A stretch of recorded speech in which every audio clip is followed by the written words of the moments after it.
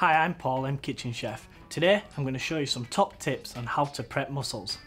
So I've got my bowl of mussels here. I'm just going to take them out of the bowl, and as you can see they've all got beards or barnacles on. Dead simple way to prep them. You just pull the beard off and clean them up. If you get some with the barnacles on, just need to scrape them off. Sometimes they won't come off, but don't worry, as long as you've got the beard off. Also, from time to time, you might find some that are open.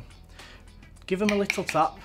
If they close, you can use them. If not, just discard them. I like to cook my mussels with some simple fresh herbs and white wine. Also, you can serve them with some chopped tomatoes, chorizo, or even some Thai green curry paste.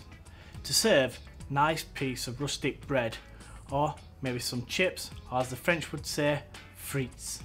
I'm going to check if my mussels are cooked. If they're cooked, they'll all be open. If there's any ones that are closed, just discard them, as you cannot eat them.